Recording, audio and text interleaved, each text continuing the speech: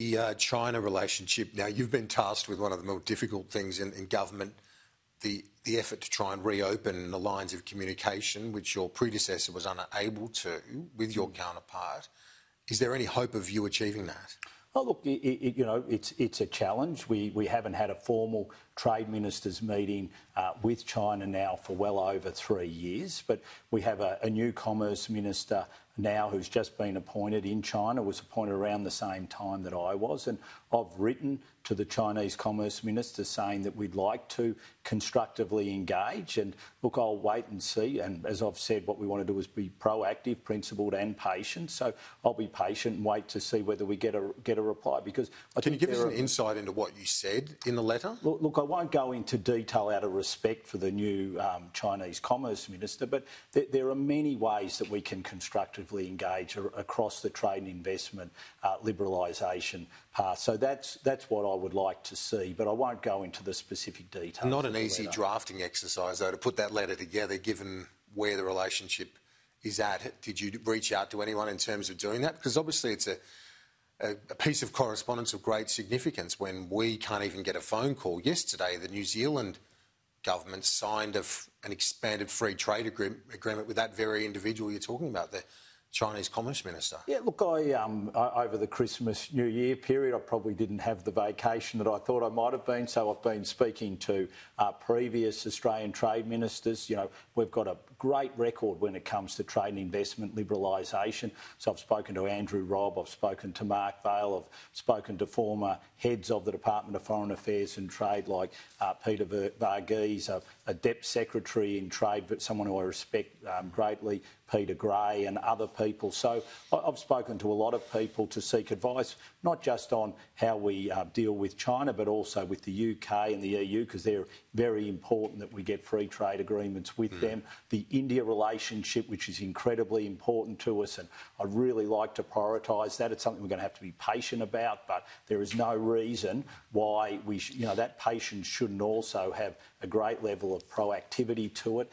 So I've had numerous conversations. Obviously, how we re-engage or engage with the Biden administration is going to be critical as well. So there's a lot for us to do. Vietnam, is a real opportunity for us to build on the great inroads we've been able to make there. So there's a lot of opportunities. Japan, another key ally, another key trading partner. There's a hell of a lot for us to do. So there are opportunities there, Absolutely. But there are also huge challenges. If you look at the China situation, as I said earlier, New Zealand's just signed that expanded FTA. The US still has large amounts of Chinese investment. The EU secured market access for their companies in China and vice versa. Are we out of step with other Western nations? And if so, can we be pragmatic enough to get it back online? Well, if you look at our relationship with China, especially on the trade and investment front, we're ahead of most countries because we put the free trade agreement. We've got the free trade agreement which we negotiated under a coalition government, and it's a very good free trade agreement. And our challenge now is to make sure that we use that free trade agreement that we've got with China to continue to grow the economic relationship in a very constructive way, and that's what I will be seeking to do. It's basically, I guess, just trying to get the face-to-face conversation. But you look at President Xi, his speech to Davos, the Economic Forum, he warned about building circles or starting a new Cold War to threaten or intimidate others.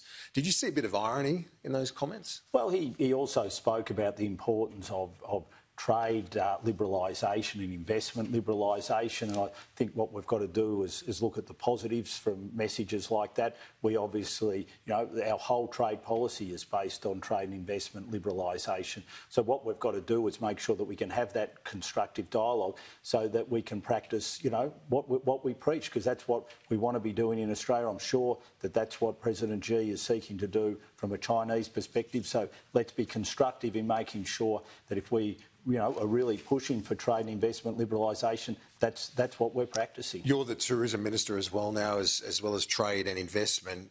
You're considering some targeted financial assistance to the tourism industry because international travel obviously unlikely anytime soon. our indication has been that JobKeeper won't be extended for any sector, including tourism. Can you confirm that assistance will be in another form?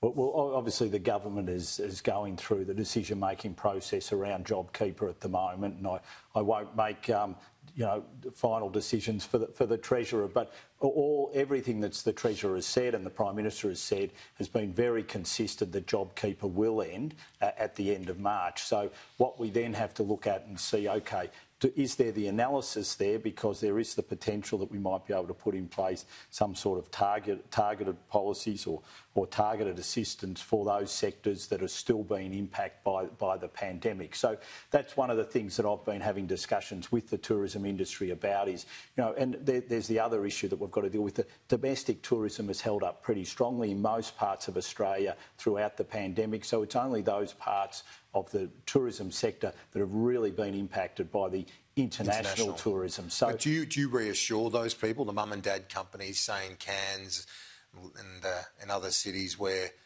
it's not Qantas, it's not a big tourism company, but you won't be just providing financial assistance to the Qantases of the world?